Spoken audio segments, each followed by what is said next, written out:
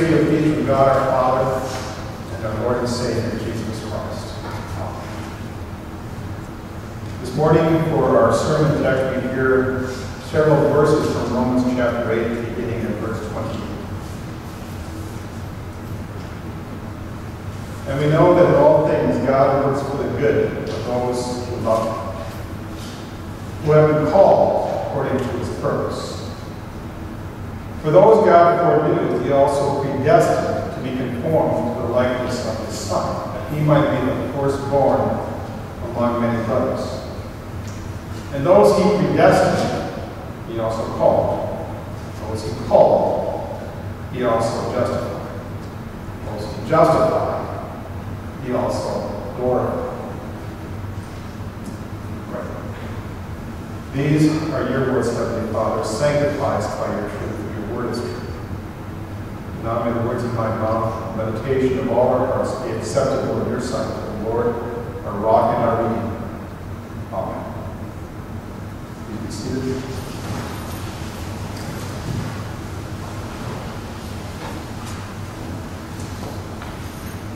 In the name of Jesus Christ, you fellow. So this morning, we're going to deal with the doctrine on election, the doctrine of predestination. And it's a doctrine that is clearly taught in Scripture. And it's a doctrine that is first and foremost there for our comfort. To answer the question for us, how can I be sure that I am among the saved? How can I be sure that I will get from here to heaven?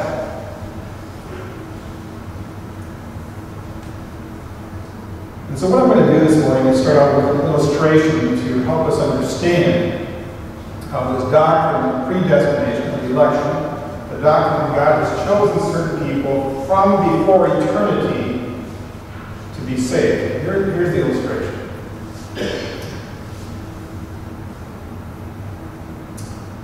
Let's suppose my dad says to me, I have decided from before you were born to get you from here to there. And nothing will deter me from getting you from there, from here to there. And I'm going to put you in this vehicle that I have designed. And this is the only vehicle that will get you from here to there. And this vehicle that I have designed, that you are in, no one will be impressed by. In fact, when they see you in this vehicle, they will probably laugh at you. And it will seem like a long trip. And it will be a difficult trip. And along the way, I will talk to you, and I will say, listen to me, and you will listen to me. And I will tell you, I will get you from here to there. And I will keep on assuring you, while you are in this vehicle, I will get you from here to there. And along the way, I will point you to signs along the way, signs that say you are on the right road, signs that are designed to tell you and assure you that my decision to get you from here to there will come true. And you will be assured of comfort. But along the way, you will whine. You will say, are we there yet? And you will complain. And you will say, you're going too slow. At the time you will say, you're going too fast, slow down. And you will have doubts whether or not this vehicle will get you from here to there. And you will look at other cars out your window. Cars that are fancier, more impressive, more comfortable. And you'll be tempted to say, I wish I were in that car, or that car instead of this car. And when I can't take it anymore, when I can't take your whining, your complaining, your doubting, your snide comments, I will get angry, and I will stop the car, and I will take you out, and I will swat you, and I'll put you back in the car. And you will say, I'm sorry. And I'll keep talking to you. I'll say, listen to my voice. And you will. And I will point you to the signs along the way and tell you you're in the right vehicle, you're on the right way. And you will say, I trust you. Thank you. And along the way, the roads will be smooth sometimes, but a lot of times they'll be difficult and dangerous and rough.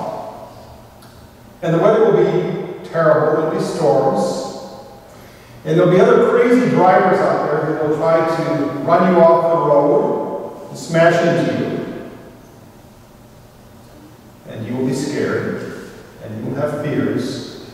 And you will have doubts. And you will say, I don't think I can make it. And when that happens, I want you to talk to me.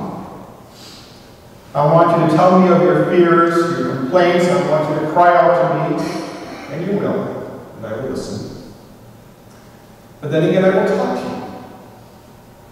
I will say, listen to my voice. And you will. And I will direct you to the signs that say you're on the right road, you're good, you're going the right way. And you will say, I trust you.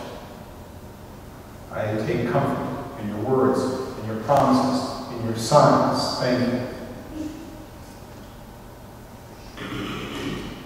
I have decided to get you from here to there. And I am explaining to you how it's going to happen. And as you see these things happening that I told you would happen, you will be comforted, and you will be assured, and you will be confident in my decision to get you from here to there. So please understand that my decision to get you from here to there is intimately tied to here's how it's going to happen. And that's the way it is with our election, our predestination to heaven. God's preordained decision to get us from here to heaven. And that predestination, that election, that choice from eternity must not be divorced from or separated from here's how it's going to happen. And to find out how it's going to happen, we don't go here to our mind, to our reason. We don't go here to our heart, how we feel, our emotions. To find out how it's going to happen, we go to the Word of God. And there God tells us how it's going to happen. And what does that word say about how it's going to happen?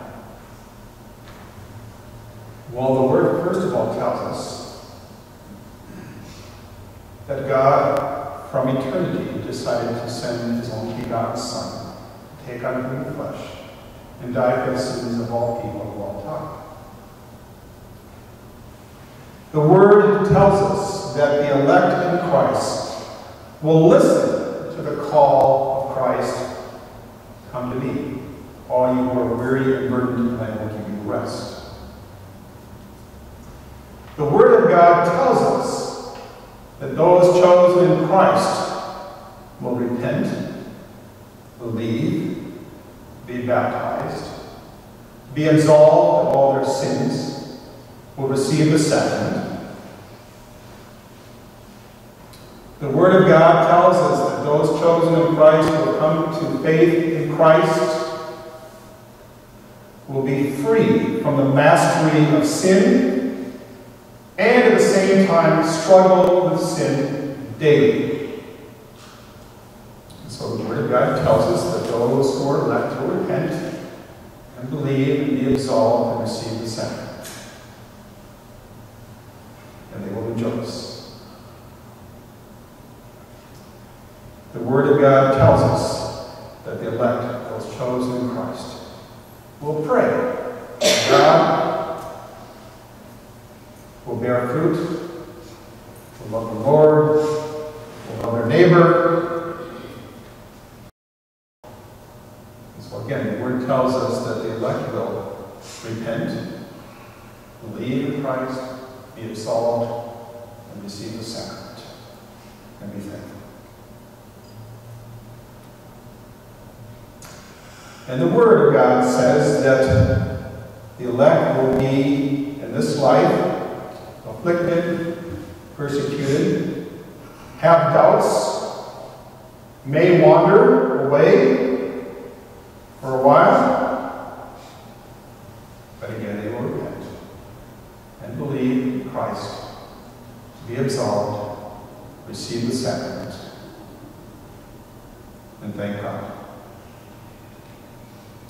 The Word says, in the words of Jesus, that no one will snatch them out of my hands. In other words, they will be preserved and die in the faith. Again, Paul says they will be called by the gospel.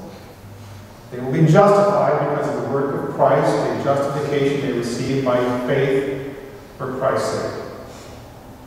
A justification through faith that comes to them in word and sacrament. And then they will be glorified. In other words, whenever God's chosen in Christ, pastors and laity alike, are directed to what the Word of God says about how it's going to happen, they are seeing their election in action. Whenever we see these things taking place that the Word describes, we are seeing our election in action. And when we see that election in action, we are comforted, we are assured, we are encouraged. So, when you and I want to know if we are among the chosen of God from eternity, especially when afflictions come, and they will, when doubts arise, they do. When sin is oppressive and unrelenting, and it is. When the master accuser, Satan, accuses us so that we are tempted to despair, and he will do that. When we are confronted by the guilt of our failures as a Christian, as a husband, wife, father, mother, son, daughter, whatever vocation we have. When we are overwhelmed with all that needs to get done, but doesn't get done. When we observe culture going to hell in a handbasket. When we think of who might be elected the next president, or the other person that might be elected the next president. When we look around and see wickedness increasing, love of most growing cold, and we see the divine states of marriage and the church being trashed. When our own families fall apart. When loneliness and depression take hold. When we or a loved one are told we have cancer and it's terminal. And the loved one dies. And the loved one denies Christ. When it seems like everything in our lives, the whole universe is against us. Or, as St. Paul says in Romans 8 here, when trouble, or hardship, or persecution, or famine, or nakedness, or danger, or sword are the realities of life, because St. Paul says we have a big target on our back, He says, as it is written, for your sake we face death all day long. We are considered as sheep to be slaughtered. We want to know, am I among the saved? Am I among the predestined? Will I make it from here to heaven? We don't look into to our wisdom. We don't look into our heart for the right feelings. We look to the Word of God, where God says, here's how it's going to take place.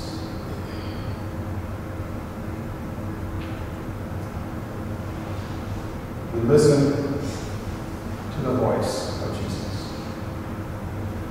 We listen to the voice of the Good Shepherd, who said, nobody comes to the Father except through me. Jesus is the vehicle, the only vehicle. We listen to the words of Jesus, who had his apostle write to us in Romans chapter 8. He who did not spare his own son, but gave him up for us all, how will he not also along with him graciously give us all things? And who also said there in Romans 8, Christ Jesus, who died, more than that, who was raised to life, is at the right hand of God, and is also interceding for us.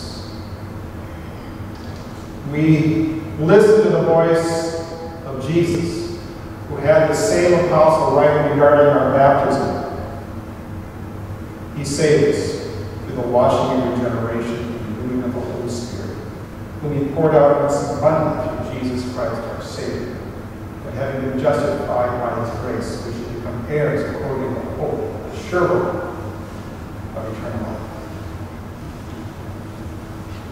And we listen to the words of Jesus when he said, and we'll say to us again in just a few minutes, take and eat. This is my body. Take and drink. This cup is the New Testament in my blood, which is shed for you for many for the remission of sins. So, listening to the voice of Jesus and doing as he has told us to do is how our election takes place. It is our election of predestination in action. And what does this election mean? Well, according to Paul, it means that all things work together for good, for those who love him, who are called according to his purpose. All things. Whether we see it or not, whether we sense it or not, all things. It means that we will be conformed to the image of his Son, as Paul says. It means that nobody will bring a charge, Paul says, against those whom God has chosen. Why? Because it is God who justifies for the sake of his Son, Jesus Christ. It means that in all these things that happen to us in this life, in all these things, Paul says, we are more than conquerors through him who loved us. And it means that I, as a pastor, believe, teach, and confess that the Christian who listens to the voice of Jesus will believe and will confess with St. Paul in Romans 8, I am convinced that neither death nor life, neither angels or demons, neither the present nor the future, nor any powers, neither height nor depth, nor anything else in all creation, will be able to separate from the love of God as in Christ Jesus our Lord. So listen to the voice of Jesus. Jesus who said, my sheep hear my voice. And I know them, and they follow them. And I give them eternal life. And they will never perish. And no one will snatch them out of my hand. Amen. Glory be to the Father, and the Son, and the Holy Spirit, as it was in the beginning, is now, and shall be forever. And now may the peace of God, which surpasses all understanding, keep your hearts and minds through faith in Christ Jesus. Amen.